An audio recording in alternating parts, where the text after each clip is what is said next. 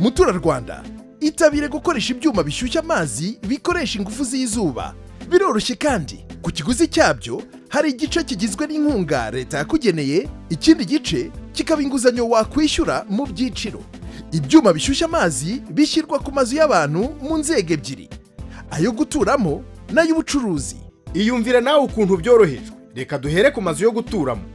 Ushaka iki cyuma hari inkunga leta yakugeneye ku bufatanye na NDF, asigaye ukaba wayahabwa nk'inguzanyo wishyura mu byiciro mu gihe kitarenze umwaka nta nyungu usabwe. Ku birebana n'amazu y'ubucuruzi, ushaka iki cyuma yoroherezwa asabwa kwishyura 25% yayo yabariwe muri dovi ako kanya, asigaye ni ukuvuga 75% agashobora kuyishyura mu byiciro mu gihe kitarenze umwaka.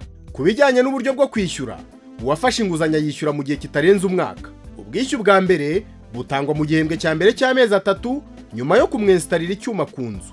Wicikwa n'aya mahirwe uhawe yo kugira ngo ukomeze guteza imbere imibereho yawe ukoresha icyuma gishyushya amazi gikoresha ingufu z'izuba.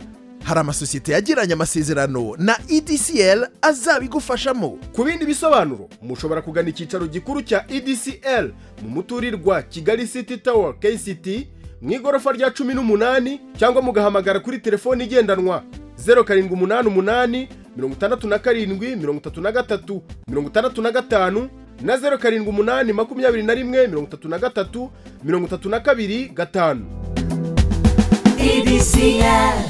Edcl, iterambere ry'ingufu zirambye.